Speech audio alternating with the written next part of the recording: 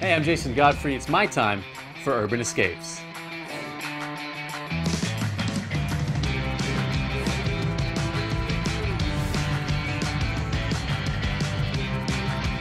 Over 100 teams from all over the world are here to compete for glory in Hong Kong's annual Dragon Boat Festival.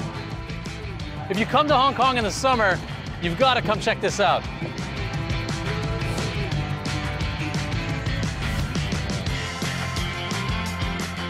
Beach life, sun, surf, fun. It's not too far away in Hong Kong. I think it's time for me to cool down.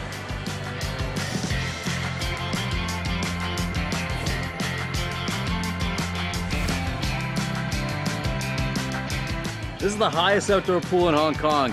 It's an urban oasis, great views, lots of sun, awesome.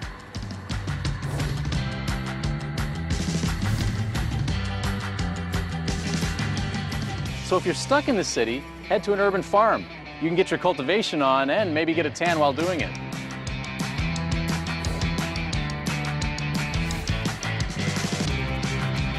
Summertime in Tai Po is a great place for a bike ride, but in the sunshine, it can get pretty hot. So it's nice to get a cool treat like some soft ice cream. It's really good.